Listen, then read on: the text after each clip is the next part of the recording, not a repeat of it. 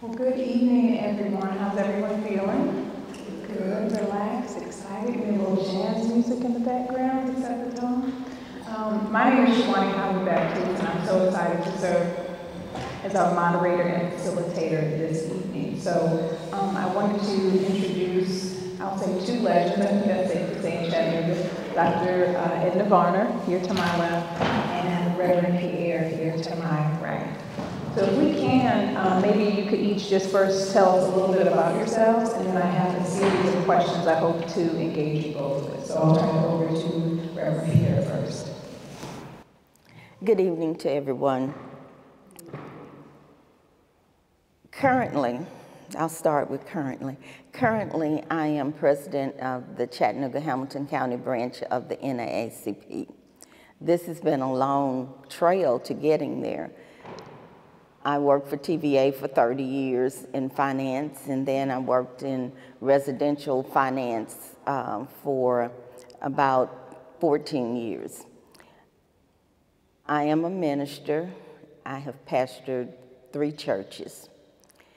I really enjoy Chattanooga. I think it's wonderful.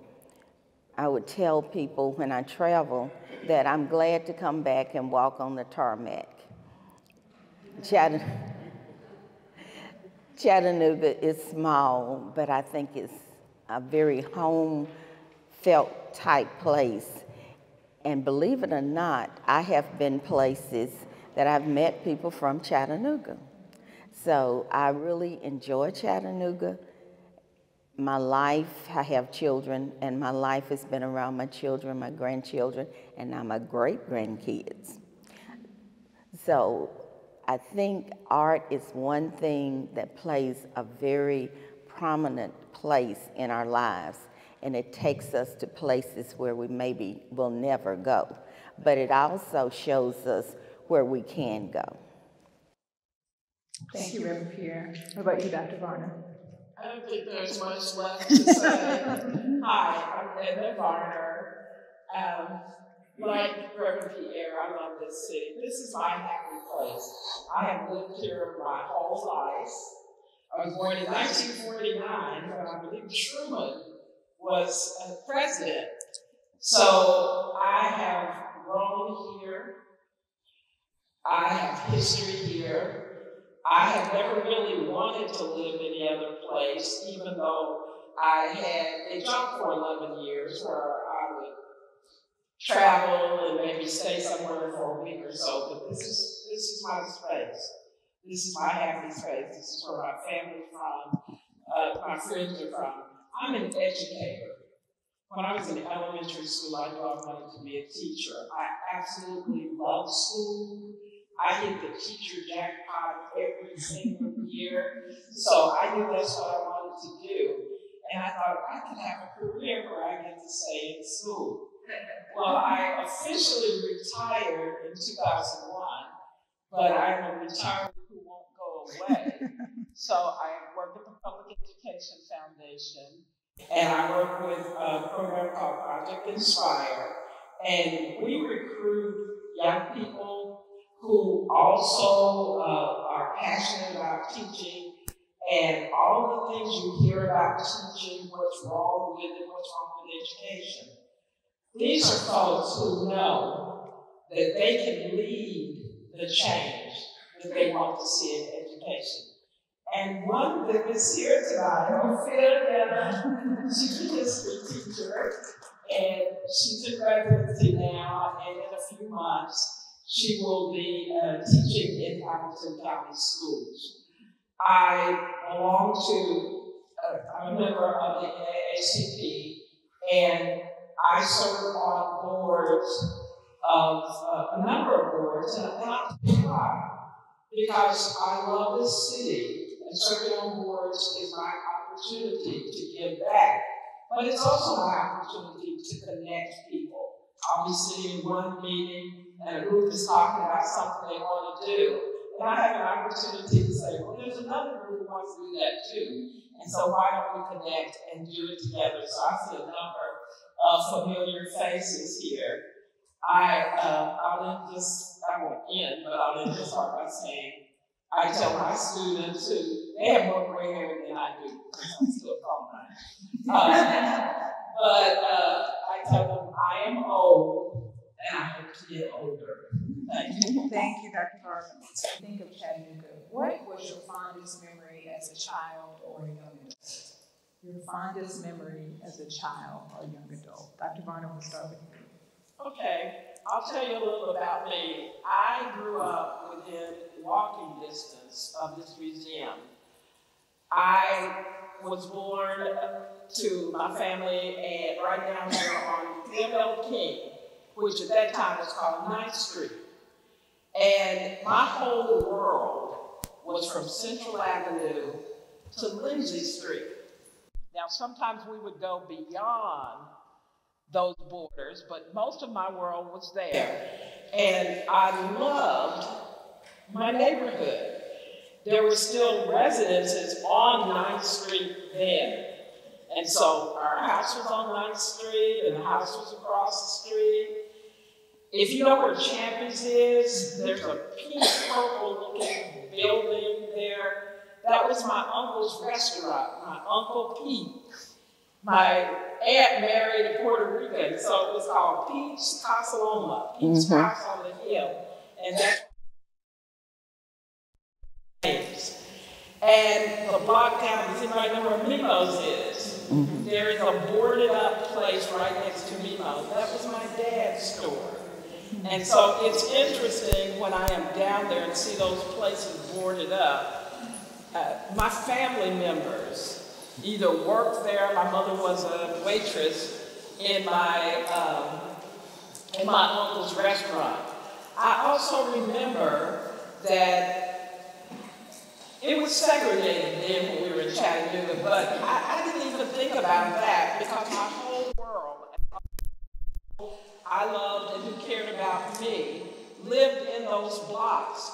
I don't remember worrying about my safety because there was always somebody sitting on the front porch watching all the kids. People knew each other, so if you went to the store and didn't have enough money, they'd just make a note in the book and you'd pay it the next time you were there. I remember Miss Ray up the street, we'd go to her house because she'd always have cold rice with sugar on it. And so nobody even worried. Our parents knew when we were not in eyesight, we were still being taken care of. And when I think about this exhibit and Really Free, the only time we left 9th Street was, I remember at the beginning of the year when we went down to the Leader to get our school clothes. Or periodically we'd go beyond Lindsay Street. And when we went beyond Lindsay Street, that's where we weren't really free because that's where the signs were that said colored and white, and there were places, you follow the lead of your parents, you can't go in here, you can go in here, you can go in the department store, just look for the signs. Typically, we just looked for black people, and we knew that's where we had permission to be. And so the only time I didn't feel really free, I think, was when we went past Lindsay, because we had to for some reason. And then when we went back, we were in our little world again, where it was my happy place. I appreciate you sharing that insight about just feeling safe and feeling a sense of community in your own community. Dr. Reverend Pierre, what was your fondest memory as a child or young adult? My fondest memories were Lincoln Park, which was a park for black people. Now there was Warner Park just across the way, but of course we could not go to Warner Park. We went to Lincoln Park, and it was exciting at that time because some of the people who did good things in Chattanooga lived all along that street. And I point out to people sometimes that I lived right where the parking lot is for Erlanger when you turn off of 3rd Street, right at the corner of 3rd and Central. On the corner was Rudolph's store. And so Mr. Morgan was the one who worked at Rudolph's store, and he lived in the next duplex to us. And I was thinking, I said, well, there was Rudolph's store, the culotte stand, because we had to have culottes. For a nickel, I think. Yes, and there was the Miss Jones's house, and then Mr. Bowden's house, Miss Porter, and then our house. And then there were other neighbors, and like I say, Mr. Morgan lived in the house next to us. And so as you went down the street, you found different places that lived down, people that lived down the street. Irvin Overton lived next door to the other little restaurant on the corner. And before you got to the restaurant, it was actually Wheel Street that went up the hill and it dead end. Well, there was a culotte stand on that corner. And then as you went on down the street, DeWatha, Terrell, Palmetto, Hawsley, and all these people lived down there. So those were all our friends. And so we would all meet up in Lincoln Park. And then we had people who came from the south side, who came from the west side, and some people from what is now Washington Hills, that area. They would all meet up in Lincoln Park. Well, we went in the summer, and when it was good weather, we went to Lincoln Park almost every day. We met everyone. They had baseball. We played volleyball. We played ping pong. There was actually a city center recreation center in Lincoln Park. And so we went in there, we played, we had a good time. Lincoln Park also had an Olympic-sized swimming pool. And we had animals too. We had Merrie the bear, and we had 6 monkeys. And they were over on the side by the pink apartments on the side. And some very smart young people came out of those pink apartments. And I can remember one family in particular with the Normans. And I don't know what their mother fed them because they were all smart. Arthur was actually in my class, but there were so many of them, they had somebody in every class, okay? And I think at that time, DeWatha Terrell was my best friend at that time on Central Avenue. And this is just the part between 3rd Street and Wheel Street. And then there was another restaurant there, right in sort of diagonal place. There's a doctor's office there. There was another restaurant there. And so everybody looked out for us. I don't care who it was. And they'd say, you little girls need to go home, it's getting dark. So I enjoyed that. After school, we would go to Phil Art's drugstore, which was on Central Avenue, and we'd get cherry smashes. And they were good.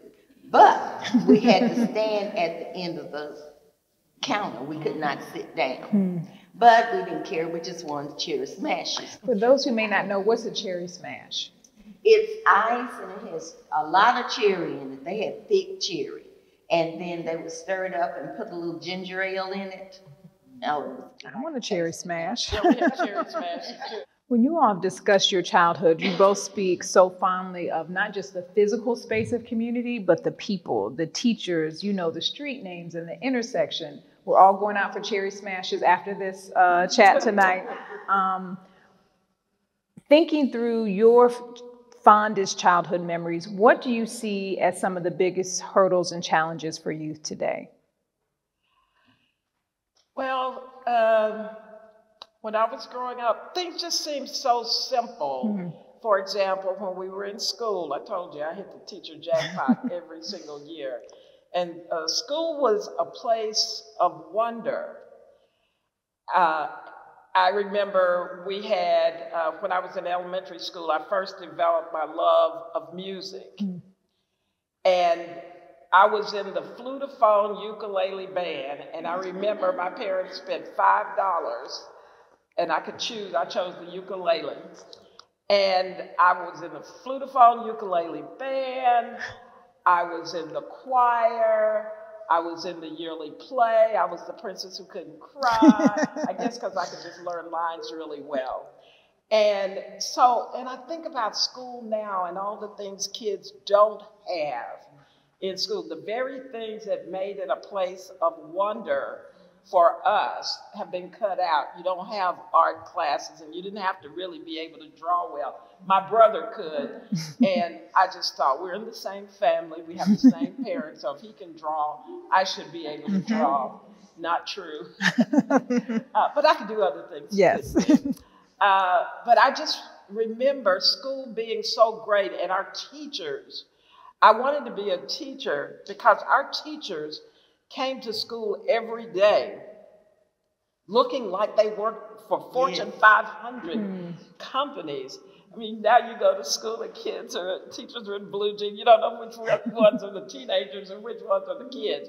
But they always look so professional. And so that's why I wanted to be like them. And I would keep notes about them. I think I started being a person who would speak out in elementary school.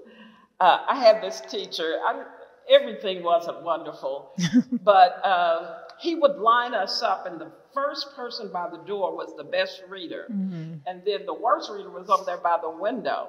So I was so full of myself, I was the second person. And so I met with him after school to explain to him that I thought I was really the best reader. And he said, I make those decisions. And so every time he'd do round robin reading, he would start with that girl. To this day, I try not to blame her because it wasn't her fault. I think she got chosen for the first seat because every day her ribbons matched her socks. And I was poor. So anyway, she would start reading, and every time she missed a word, I'd go. He never moved me to the first seat, so I remained the second best reader in the 4th grade. But just middle school and high school, they were so wonderful. And when you talk about hurdles, now in school, there's not that, I don't see the love of it that I used to see. And when they talk about truancy and all the horrible things we're going to do to kids for being absent, my first thought is, why don't you make school fun? And kids will come to school. A lot of the arts are gone, and I don't remember the pressure on testing, but I think we were pretty smart. We did okay. And then the big thing, you know, the law that we've got to integrate school, and I went through all of the different iterations of trying to integrate schools when I thought, you know, we're just fine. Just let us have the same resources other people get.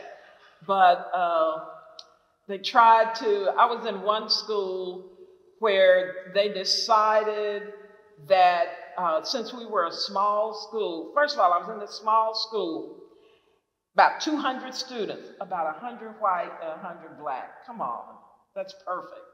So the enrollment was down. They sent me to another school. That's what they do. They sent me to another school. I was there about 3 weeks. And then they said, the enrollment is up at your original school, so you're going back, which I was happy because I loved that school. It was my first school. Over Christmas break, they closed our school, sent all the white kids to one school, to Northside. No, they sent all the white kids to Alton Park. They sent the black kids to Northside. Over Christmas break, can you imagine that? And these kids had grown up together, but it was their attempt at integration. And then, not blaming anybody, when we got to our new school, they didn't want to disrupt their whole schedule. So they kept us all together. And one kid asked me one day, if we were all going to stay together, why did they make us come over here? We could have just stayed where we were.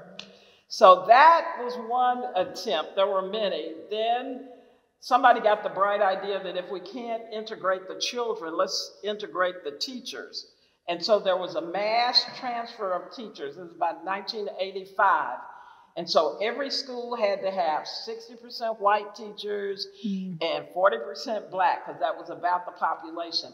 So they just disrupted schools all over the city to finally satisfy one of the longest lawsuits in the nation's history, the James Mapp lawsuit, 26 years trying tinkering with integration. And so we all had to endure that. And a lot of it played out in this place that I had always loved, school. A lot of it played out there. And that, you know, that really was a travesty. And what was even more, after all that and the transferring of people and the moving of few kids so that we could be diverse, in no time we were back to where we were before, segregated. As soon as the law got satisfied, then people didn't have to work at it as hard. So for me, it had an impact because I loved school so much, and all of this was happening in school. I'll tell you one other thing. When I was growing up, they, you know, I told you when we went past Central and went downtown, they had the signs up white, colored, and so forth, and there were places you couldn't go. So they started taking the signs down. I remember going into Cresses where they had black bathroom, white bathroom, and you know, that was during separate but equal. So I thought, well, I'm gonna go to the white bathroom because I can. I went in there and I'm like, are you kidding me? This is not equal. Ray Charles can tell you this isn't equal.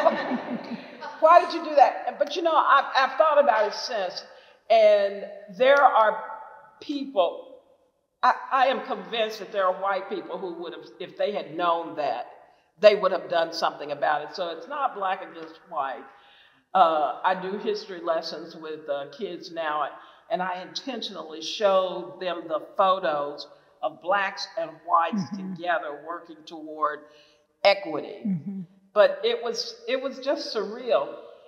I am happy though that I lived through that. So when I tell my kids about it, I can tell them how I felt. You know, you read history and you can tell what's there, but you can't really tell how it felt. I can tell you how that felt. I can tell you how it felt when I read in the paper that at the theater that was on, it was on Market Street, and the paper said, we're gonna let a few black people in and see how it goes. The Rogers, we're gonna see how it goes. And if there's not a problem, we'll let a few more in. And I thought, what did they think we're gonna do? We just wanted to watch the movie. That's it. But it was just interesting to go through that as we gradually started integrating Chattanooga. I appreciate you sharing that, Dr. Varner, about what was happening on a national political landscape, but actually how that felt in your body, how it felt in your family, how it felt to be shifted for your school. I can't imagine going home for Christmas break and then coming back to a completely new school with new students, new teachers, new administrators, just at a completely new environment and not always feeling welcomed. Yeah. And the urgency after, I mean, the law was passed in what, 54? And this was Brown versus Board of Education, first time in 54. And this was in 1972. And I'm like, what's so urgent now that we've got to close 2 schools and shift kids over Christmas break? You can't wait till the end of the year? You've waited since 1954. Decades had passed. Right. What about you, Reverend Pierre? What do you think are some challenges that young people face today? I'm glad I'm not a young person at this point in time. I really am. Because I think they have missed the joy and the beauty of being a child and having someone there to take care of you. I think society has lost the understanding that we're the keepers of the children. If we were not the keepers, then the children would go to work, pay the house note, buy the cars, and do those different things. I think part of the problem has arose because of how products are merchandised. And so children see all of these things on TV, in the movie, online. They see all these different things, yet they cannot reach and purchase what they see. So they found other ways to get those items because they think those items will make them feel better and they will be accepted. So with that said, I think they have lost a sense of who they are. And that's one thing I've always tried to instill in my children, my grandchildren, and my great-grandchildren. One of my grandchildren, I don't know whether you've been around or you've done it yourself, they get together at different times and they tell stories about me. And they say, well, she didn't ask if you want to go to college. She says, which college are you applying? So we need being able to deal with other people. I see so many things that adults have created that is causing children problems. I mean, kids don't bring boats with, just being honest, kids do not bring boats with drugs into this country. They don't make liquor, they don't make guns, but they're being killed by drugs, they're being killed by liquor, they're being killed by guns. And so they're out there trying to figure out what they need to do. I mean, it's like, whew, what do I do? Recently, I was in a community training for the police, and there was the dog that brought the police dog in. And he was there chewing on this rubber thing, and he wasn't paying us any attention. And all of a sudden, the police officer gave him a command. He jumped up and he was like, where is it? I'm ready to go. Somebody needs to do that for our kids. So they will know there is something else in this world other than $300 tennis shoes. There is something else in this world besides big screen TVs. There's something else in this world besides going down on the street and seeing who you can shoot. It is just a situation where no one has ever taught them to love themselves. And the children who are taught that are in the minority. I went to NAACP meeting in Atlantic City last year. You would have just loved these children. They were standing around discussing and looking at each other. I said, oh, look at this. They were talking about the different things that are going on in society, where they're going to school, their friends, and different things like that. Now, when I was growing up, I was an only child for my mother and my father, okay? And I had a car that I drove to school. When I was in high school, I had a car. I started driving when I was 6. I thought I was driving. I sat in my father's lap, and I was driving down the dusty roads and everything when we were in Mount Pleasant. And I was driving, I thought I was driving. And my mother was saying, oh, Eddie, please, please. That child, she's gonna run off the road. Later on, I figured out, my daddy had his feet on the gas, and he had the brake, and he had the control, and he had his hands under the steering wheel. So my mother was having a fit, and I was having a fit. You were driving. Oh, I was driving.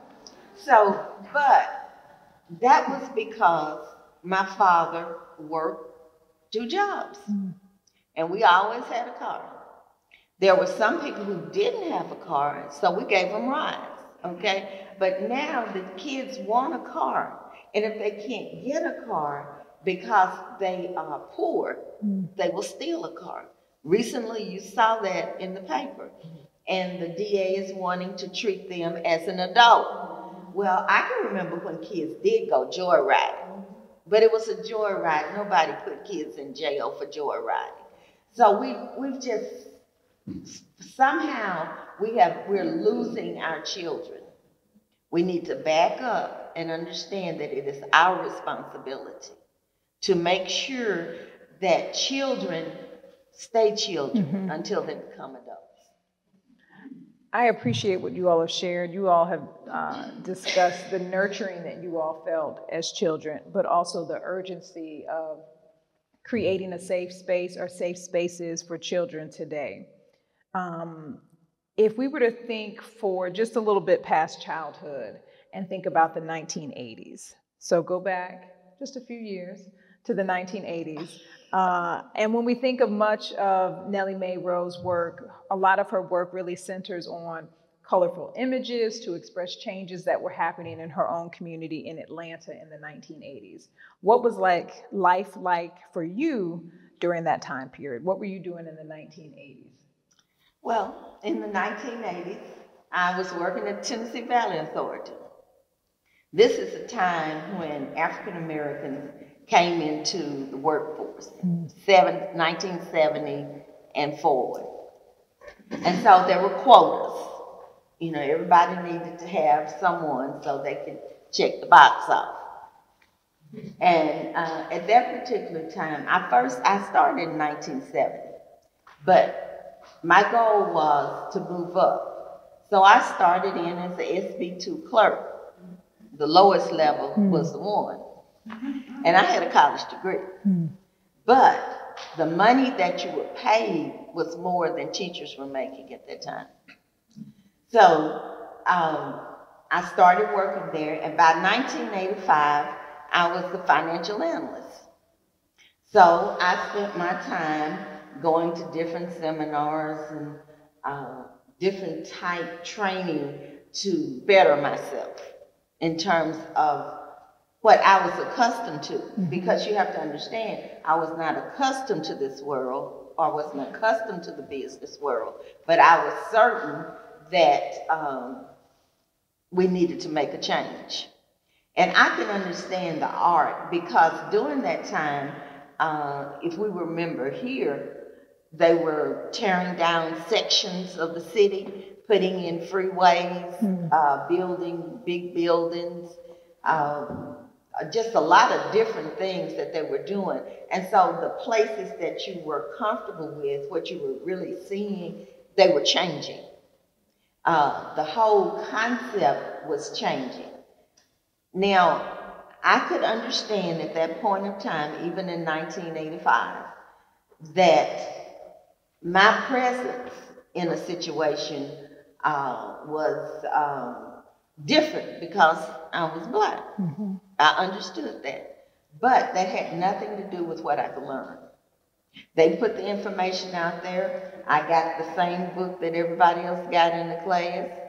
And I was going to make sure that I understood what was in there so that I could better myself, but also to make a statement that when I came in the room, they knew I was equipped to be there, no matter what else was thought in terms of personal matters. So 1985 was really a good year. I think I remember one time going to New York, and I think it was, I saw a play Coming Uptown, and that was really sort of an eye-opener in terms of how society looks at itself. You know, how do we look at ourselves? What do we think about other people? How do they fit into our space? So I think 1985 was really a good year, sort of a crossover year. Some good and some bad. But I do think that as we go through society, things will change. And we need to be ready for the change. That'll be my next follow-up question, so I'm coming back to you. You were reading my notes, weren't you, Reverend No, Pierre? I can't see over there. Dr. When Varner? I think of, you mentioned the bold colors, and then just the tagline, the radical art of Nellie Mae Rowe. For me, that was a time when people were bold and radical, both in the community and in where I spent most of my life in school. If you're a teacher, you know that. But I remember people wanting to convene members of the community. And these things we had been wishing for, people wanted to talk about how could we come together to make them happen. And I didn't remember that ever happening before, or at least I wasn't old enough to be a part of it. And so I'll go to a meeting to hear what people are talking about, and I'll sign up for that. I also remember that it was during that time in the schools, we just couldn't seem to get public school right. And so a group of private citizens bought a book. It's called the Paideia Proposal. And they wanted to plan a school that was truly diverse, because we'd been tinkering with it. And if you have a school that's predominantly Black and you have 2 white people or Hispanic people, you call that diverse. That's not diverse. Or the opposite. And so they thought, what if we could have a school that is truly diverse, and a school where with a lot of diversity, and I mean, it was hard to tell whether it was a Black school or a white school because there was so much diversity. And what if we made sure that this school had the advantage that some of our prestigious private schools had? And so a group of citizens did a book study on the Paideia Proposal and went to the district, and they had deep pockets, and they said, give us a building and we want to start a school. And that was the same year they were doing the mass transferring of teachers. That's the only reason I decided to leave a school where I'd been for 12 years and loved, because they were transferring everybody anyway. And so they opened the first magnet school, and that was radical here.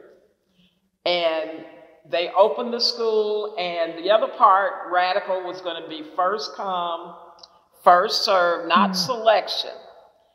And since I was a faculty member there and on the selection committee, I know for a fact that they were so intentional about creating diversity. People would come and for the interview, and I wanted to tell them, unless you spit on us, you're going to get in. But they were so nervous about that. And it was a grand experiment. And for a while, it remained intentional about the diversity. Then other schools opened, and then all of a sudden, they forgot the diversity part. So the schools kept the privilege, they kept the advantage, and they kept the premises of this bold idea, but not the spirit and the intention of it, to find a place that was truly diverse. Who here went there? Okay, Kelly went there. And it was really beautiful.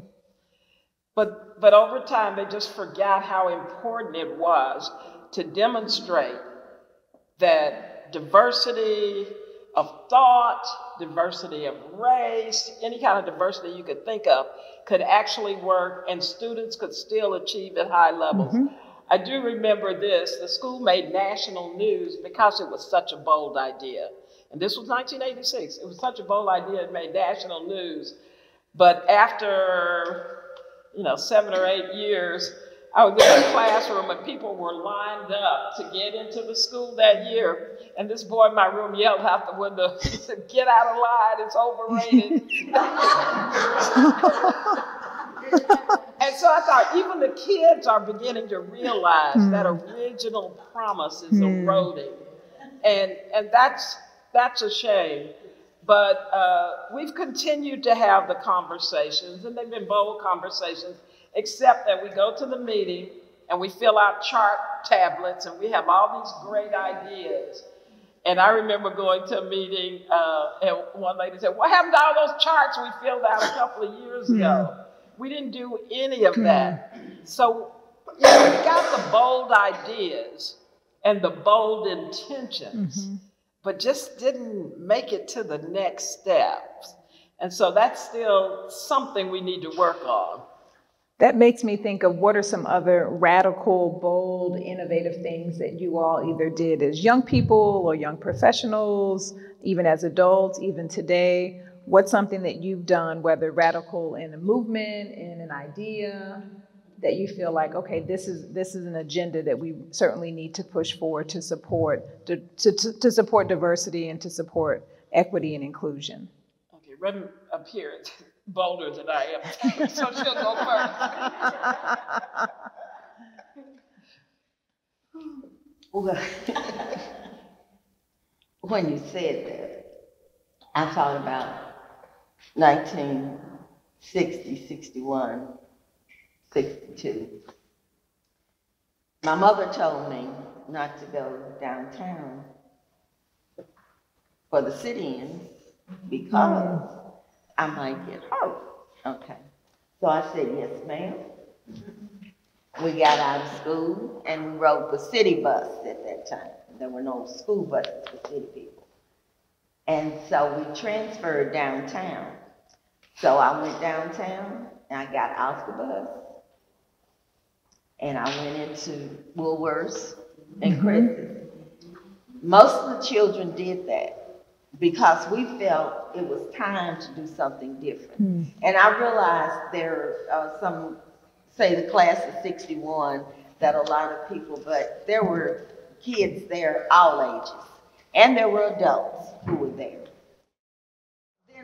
Then I go to college, and we continued to protest different things that were happening. I can remember being in college, and Wilma Rudolph was in college at that time. And she had some bold ideas about how to do things, not just running. She had a brain. And she had ideas about doing things. And I can remember talking with some of the older girls at that time, sort of making myself move ahead. And as I started work, I can remember going for my first interview at the old central office, which was on 40th Street. And there was this lady sitting there and to interview me, and she was sitting up like that, and she had a twist on the back of her head, and she said, "Young lady, will you teach all children the same?" And I thought for a while, I knew the right answer. Yeah. I thought for a while, I said, no, all children are not the same. Therefore, when they called me to teach, I did not go. I went into business, and really that's where I always wanted to go.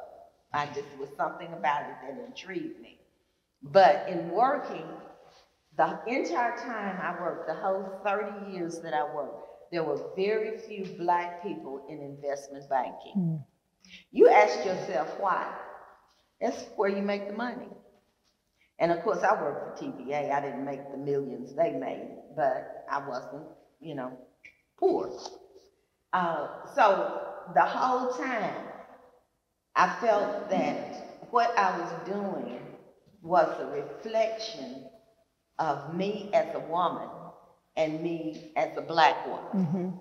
That what I did was going to impact how someone else was judged. And so in doing that, I think we never stop being judged for who we are. It's not a comfortable position to be in. It has never been a comfortable position for me, versed on what I see in society. Because what happens, if I walk in a room, everybody turns and they wonder, who is that? If a white person walks in the room, if somebody knows them, they'll say, "Oh, hey, John, how are you doing?" But they don't do the same thing for me. I understand that. So I'm bold. I walk up and say, "Hi, my name is Ann. You're going to talk to me." And I'm not the wall. I'm a person. So you talk to me and I will talk to you. That's the only way we can make this world a better place. Because none of us will get out of this world any other way than death. So we need to make the best living within this world that we can with each other and be honest about it. Be honest about who we are. And I will stand on Market Street Bridge by myself if I feel that something is wrong. You can't sit and see something wrong and not do something about it. I lived for, 45 years, 2 doors down from James Mail, and that didn't help the situation at all. Because whatever popped up, and one of my best friends worked in the NAACP from forever. And so, you know, you have that influence and you have a support to tell you that you need to work so that whoever you are, you can put that forth. And then you should always try to be a better person, do better than you did the day before. I can remember my father had to go to the nursing home on Howland Park, and he had had surgery. His iliac artery had growths on it. And so, you know, he said he was between a rock and a hard place, so he might as well have surgery. So when he went to the life care, they had to turn him. So they let in 3 days, he had a bed sore. So I went on the rampage, as people might call it. But I thought it was determined. I first contacted the national government, I had already talked to the people at Life Care, and they just were not hearing it. So I went to the federal government. After I went out and I sent out a press release, and I said, here I come. We're coming down. This is what they're doing at Life Care. I couldn't get people to join me who had family in Life Care, and they were not being treated properly. So me, my daughter, and my granddaughter, and some gentleman that just decided he was going to come along, he was walking down the street, and we went out there and protested. So I can remember Tommy Brown saying, I didn't think I should look out the door to see what you were doing up there. But we protested. As a result of protesting, there were people at Life Care who called me to tell me the things that they were doing that were detrimental. So again, I write the federal government and tell them, and I give them the information. They had codes that they used. So as a result, they took their funding away, so it shut them down. Am I sad about that? No. Because there were places for those other people to go to work. They had other places to go. There's always a shortage in that field.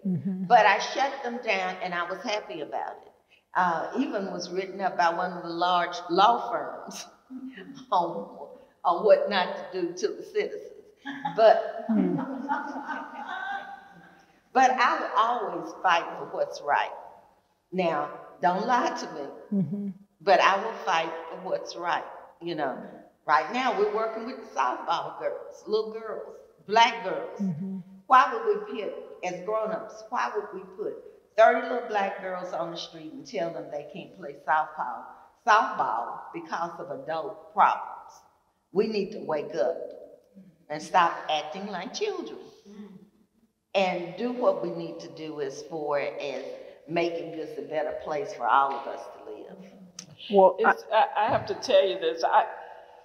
You're a lot like my parents, and I learned a lot about, I didn't have to be that bold, but I did learn how to take up for myself. I remember once my dad bought a pineapple in a store, and he told me to take it back, and I had the receipt because it was rotten in the middle, and I took it back, and I said my father would like a receipt, another pineapple or a refund. And he said, you're not going to get either. And I said, sir, please, you don't want my father to come down here. I don't care if your father comes down here. So I went back and told my dad. And my dad took me back because he wanted me to see him. Now, my dad is a big guy. He just walked in there and looked at that guy, threw the pineapple on the conveyor belt. He said, my daughter told you I wanted a refund? I want a refund. He looked at him just like that, and I looked around my dad, and I want to say, and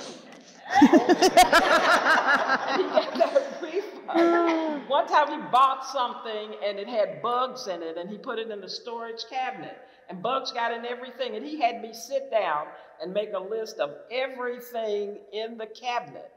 And he took the list back and got a refund. So, you know, on a smaller scale, and I think you have to teach your children. I think our children are taught that. I remember I moved into my house and I called AT&T because I was working from the house and I needed the internet up, and they were trying to sell me something. And I said, no, I don't want that, but I want the internet. And they said they could do it in 3 days. 3 days. I called back, they didn't have the internet. And I called and I couldn't get anybody on the phone. And when I finally did, she said, well, you said cancel it. I said, I didn't mean cancel the internet, cancel that other thing you were trying to sell me. So she was giving me the runaround. I kept trying to get numbers. I couldn't. So finally, I looked in the book and found that the head office was in Atlanta.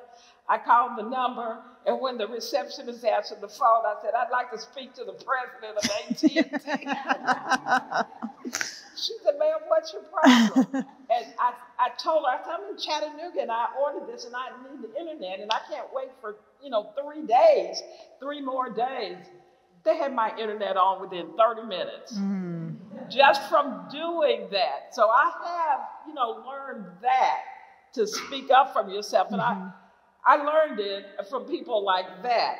But I also have some examples of people being bold to include me.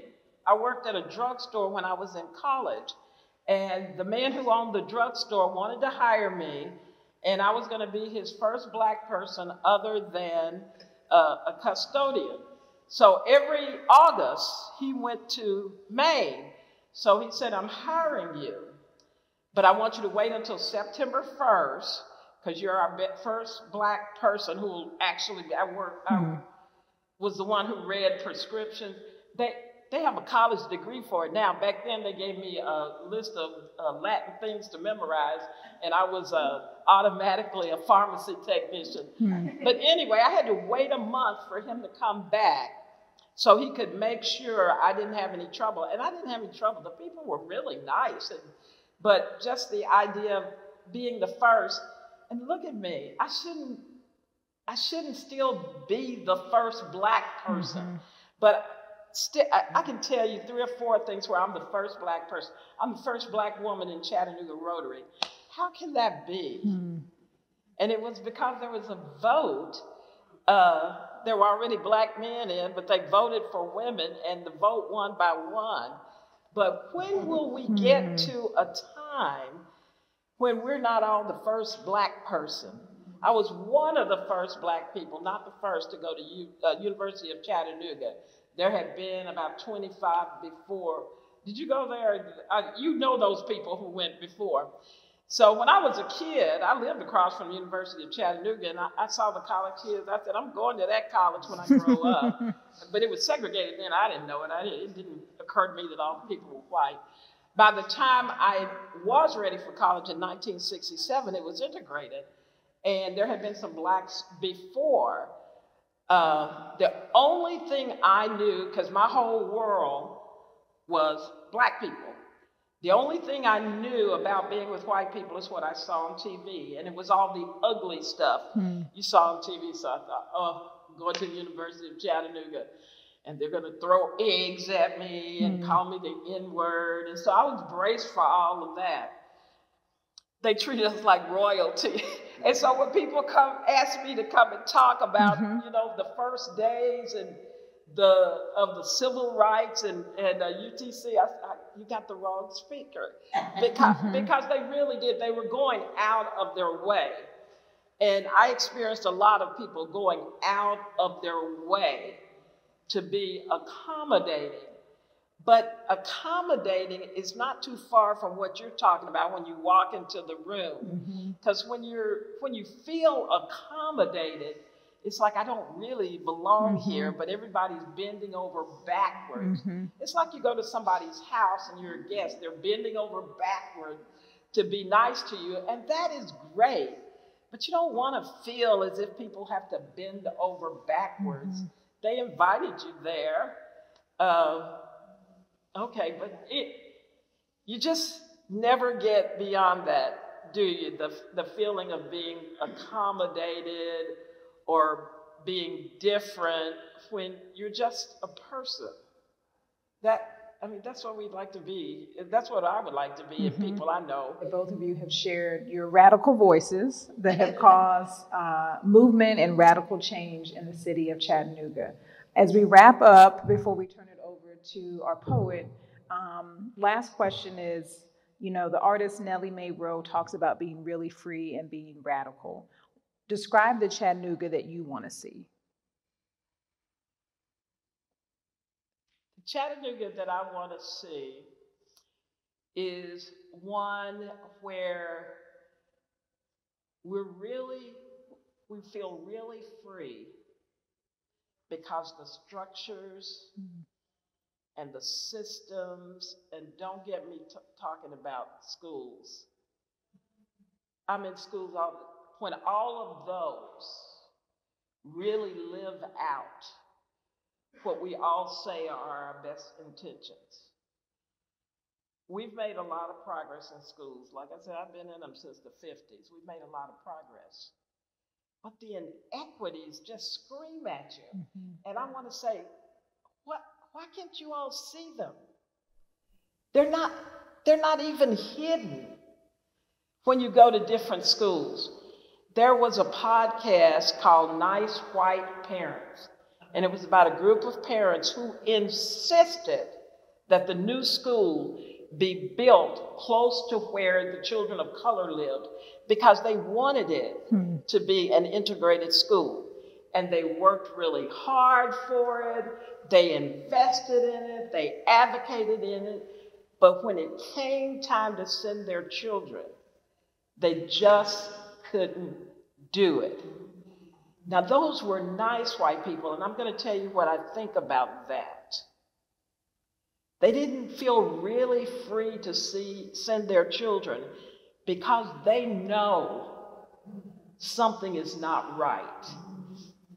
Something is not right when you wouldn't send your child to a school, but other people's children have to go there. And it's not the children. It is not the children. So I will feel really free when we're not segregated, and we are. We still are. But I do love the fact that this city makes a lot of effort to bring us together. And one of the things, it doesn't matter where the space is. It does matter where the space is. If you're at the Hunter or at the Bessie or at the park, I really like Nightfall and people coming together. The space helps, but it's what you do with the space. And it is so nice when someone you don't even know, you just start a conversation, and it doesn't matter what race they are. You just start a conversation, and in that moment, you're people. But to be accommodated, thank you, but that's not maximum. To be tolerated doesn't feel very good. To be segregated does not feel very good. And now in 2023, just to be hated, the hate, the divisiveness, the banning. I'll just say one thing. Jean-Pierre knows I'm on my horse about the third grade retention. That history that we don't want anybody to read. There was a time when you were punished if you were Black and learned to read. You were punished if you were white and taught somebody to read. And now we want to punish you because you won't read. Hello, think about that. We just seem to be going backwards. We complained about Nazis and other dictators and burning books, and here we are in Chattanooga, our space, doing some of the same things. It is mind-boggling that we allow it. School, the place I love, I never worried that somebody was going to come in and shoot people. Never.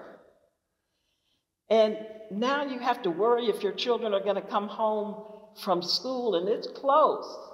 It's not in some foreign country. It's right here in our state.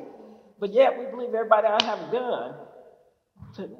Okay, all right, everybody does have a gun, and now we have to feel afraid to go to the grocery store. When I was growing up, I was thought, if you didn't want to get shot, don't go to a club late at night. I thought, I can handle that. I'm not going to a club late at night. But now, if you don't want to get shot, don't go to the grocery store, don't go to church, or don't go to school. Come on. It's hard to feel really free when we're just going backwards. Our world is broken. Fortunately, our community isn't. But if our world keeps being broken, it's going to reach us. And we've got to do something about that. I'll stop. Reverend Pierre. The future. Well, let's start with Miss Nellie. As I was walking in, I saw the picture of her standing there on her front yard. And I can remember going to ladies' houses, and they would have the flowers in the yard and the different buckets hanging, and they would be like buckets, big buckets that you would get food in, and they would paint them and everything. And they would put their flowers in it, and you know, you didn't mess with the flowers. And you felt really good about it. They didn't go to the store to buy the buckets. They made them. And they made them in the beauty that they wanted to see. So I was thinking about that, and I was thinking about my grandmother, and we always had flowers, and everybody just felt comfortable with it. But now, if you put something on your porch and you didn't get it from the store, the city comes by and tells you to take it down because it's not within code. Okay? So we're just in every way trying to squeeze out the beauty, the love, the art. And I can remember, I'm a Truman, Harry S. Truman, Dwight David Eisenhower baby. When you come along in that particular time, when you had people trying to do good things for you. And right now, I'm a Trump citizen, a Biden citizen, different type people with different ideas, but the ideas are not cohesive ideas to push us forward. Because we're talking about a nation. We can't live in Chattanooga and be free and love each other and do great things if the nation is not doing that. And to this point, we are really global. I can remember the first seminar I went to in finance for the AMA in New York. The first one I went to where people from other countries came, and they had a big line set up, and they had the Japanese there. And they had headphones on so they could hear the training in their language. Well, now they have pretty much a financial system that's like our Wall Street, our stock exchange. And then other people came together. That's not bad, but we seem to come together on things to make money, but not come together on things that push love forth to the community. And that's what I would like to see. I would like to see if you want to be friends with somebody, you be friends with them. And they shouldn't feel as if they are pushed aside or their other friends won't like them because they have different friends. We should just be free. If I don't want to talk to a person of German descent, then I shouldn't have to. But I should love them. I shouldn't do anything to hurt them. So I would see a future where people would come together, would continue to work and come together so that they would show love forth. If you show love forth within the adults, the children will follow because the children are just doing what they see the adults do. Right. And so the adults have the authority to say, these children are just out of hand. Well, they're your children. So, we need wanted to make sure, I've got little great grandbabies, and they go to church and they want to put their feet up on the seat. No, you don't put your feet on the seat. Your feet belong on the floor. They belong down. If you can't reach the floor, then your feet belong down. And I insist upon that. And I had my one I've got, she's just like me. Oh, Lord, that child. I did her DNA. She has more DNA than any of the rest, okay? You all wait for this one. So she was in the back seat, and a friend of mine was in the front seat. And I said, I'm going to stop at the store and pick something up. So my friend said, oh, we'll just sit in the car. I said, okay. I came back. She had taken her shoe off and thrown it at my friend. Okay. So we said, why did you do that? And she just looked at me. So the friend said, I told her not to play with the shade on the window. So she played with the shade. I said, okay, we'll be home in a few minutes. So I wouldn't go home. Yeah. I just keep moving. well, you might heard me talk about my grandkids. Well, I co-raised her daddy because his mother died when he was in middle school. So I brought her to her daddy. I opened the door and I told him what she did, and he said, she went in, and then she had to apologize after she had taken her nap. She had to apologize for what she did. I'd like to see a future where we put that kind of understanding, because we need to teach our children and teach ourselves in some situations that you need to respect everybody. You don't have the right to shoot somebody because you don't like what color tennis shoes they're wearing, or you don't like the fact that they might have one leg of their pants rolled up and the other one down. That's not allowed. And if we do that and work with everybody and really show the love, and you know I'm a minister, show the love that was demonstrated to us by Jesus, we wouldn't have any problems. We would not have any problems. We wouldn't have to, shoot each other, stab each other. We're upset because we have a mental problem, so we go to the school and we just kill the children and the people that work in there. We wouldn't need to do that because we have a model of how we should do and how we should act. Now, they say that if you spank your children, okay, then DCS will come and get them. Well, I think that I'd do better if I did spank them, because if your kids go to DCS, they sleep on the floor in the office building. Trust me. That's what's going on now. And people want to cover that. All the laws give 18-year-olds a gun.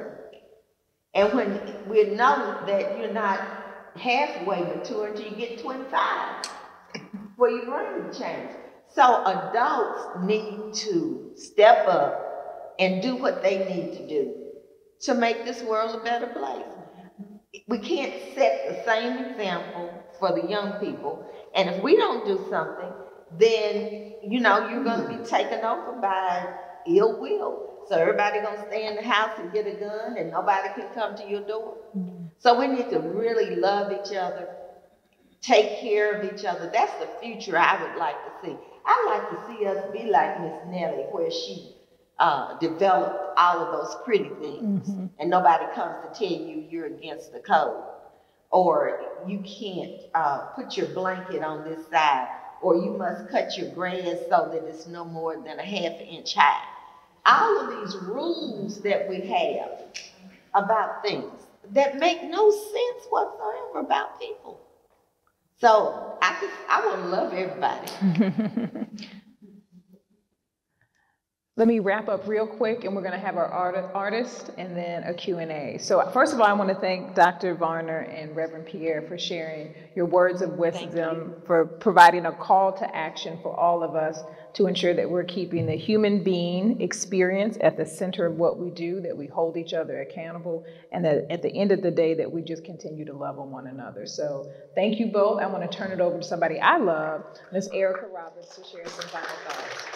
I am Erika Roberts, local poet. So kind of what I did was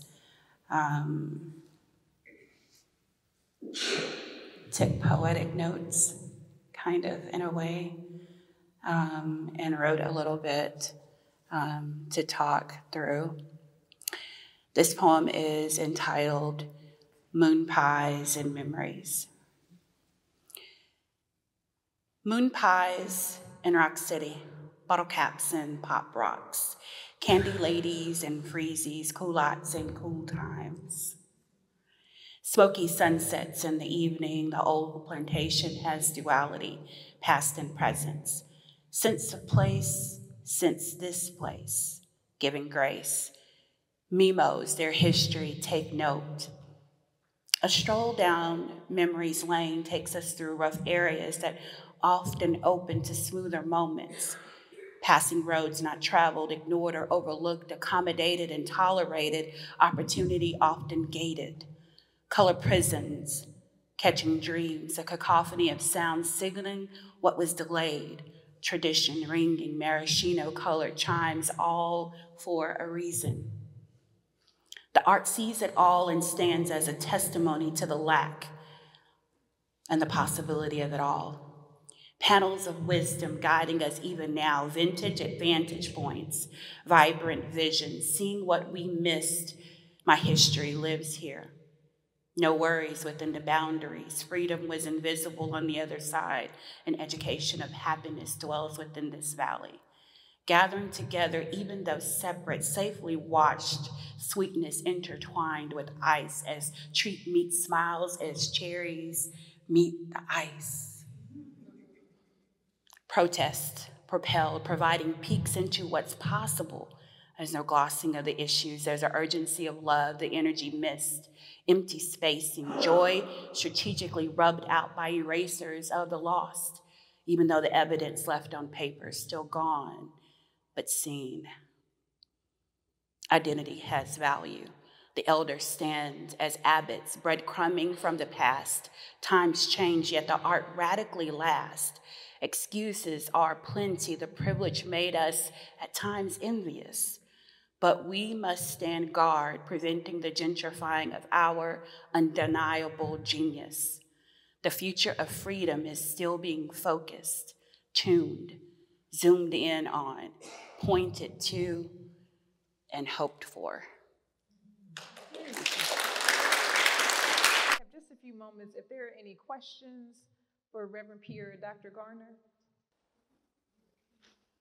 I see efforts like the work that the Hunter is doing. The Hunter is so established in our community. If it did nothing different, we would like it. It's a happy place. But I think the Hunter is making sure that Black artists are included in the collections, that there are exhibits and opportunities like this for us to come together. I agree with Reverend Pierre. Now we've got to take it to the next level. But there are a number of places that are, and that's one of the things I love about Chattanooga, that we are trying to create the spaces, and we feel comfortable in the spaces. Now let's do something radical. Let's act out our intentions and rally the people we know to act out our intentions, to make sure we buffer ourselves from this nonsense. Maybe we educate ourselves, but I don't know what we do with this nonsense that's going on beyond our community. But let's not be tainted by it. So I love radical. That's what I loved the first time I heard about this exhibit, and I first looked at it on the internet, and I thought somebody who doesn't care what other people say. This is me, this is my art, take it or leave it, but this is what I'm going to be. You can label it if you want to, but it doesn't affect me. I love it. Yes, go ahead. Yes, so I wanted to ask, because of your incredible influence in the education in the county, with everything that's happened in the shooting that happened earlier this week, there was a violent threat at Sail Creek earlier this week as well, and I believe today there was another violent threat at another Johnson County school. I don't remember exactly how it was maybe. But based on your experience in seeing that growth in the violent activity from our youth, what is your, do you have any sort of, I guess, gauge or pulse of where this is coming from in our kids, and if that has anything to do with just generational changes that haven't been adapted to, that you guys were mentioning, or if there's maybe something else. But yeah, I apologize for the heavy material, but it just is on the tongue. I don't know what to do about it, but I can think of a reason for it. When we were younger, there was craziness going on all around us, but we didn't have ready access to it. And I think now we have ready access to the craziness, and children, what I see them doing, they don't know what to do. It's a combination of frustration and depression. And it used to be, like both of us talked about, your whole neighborhood would embrace you. Somebody in your neighborhood sitting on the porch would say, "Come over here, honey, what's going on? Let me talk to you," take you inside, give you a biscuit with some jelly on it. The adults are so out of whack that there's nowhere for the children to get that direction that used to be so available. They are desperately trying to figure out life and navigate it, and they don't have enough adults who are not going crazy. And so that means all of us, we're gonna have to step up, but there's just, I don't know, sometimes I go home, I don't want any media on. I just want to be in the house by myself. I will put Percy Sledge on. a little music. But it's because if you turn the radio on and get on the internet, you got to hear about people killing each other and all of this. And the kids, I'm mature enough to know that I can block it out. I don't think they know what to do. I agree. I don't think children know exactly what to do, but it is the adult's responsibility. I'd like to see Miss Nellie's front porch come back. Yes. Absolutely. I'd like to see Miss And send the Nellie's, children in her yard. Miss Nellie's front porch come back. There are older people who are afraid to sit on their front porch because of gun violence and robbery and different things. But all of it comes from our society and what we think about the dollar.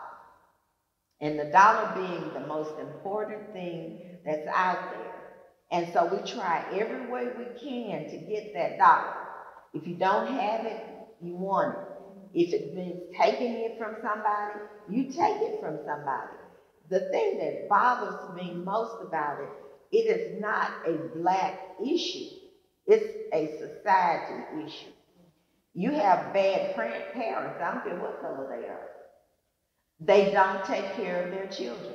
You have children coming to school, and the school is now feeding the children. They must feed them breakfast, and they feed them lunch. And then on the weekend, they give them a pack of food to take home so they won't starve before they get back to school to eat. That's a breakdown in society. And so you're forcing the education arm to be the mother and father of your children, and to provide the resources that the parents should provide for the child. And I know the poor is always going to be with us, but we used to take care of the poor. If I ate, you ate. You know, nobody on the street went without food.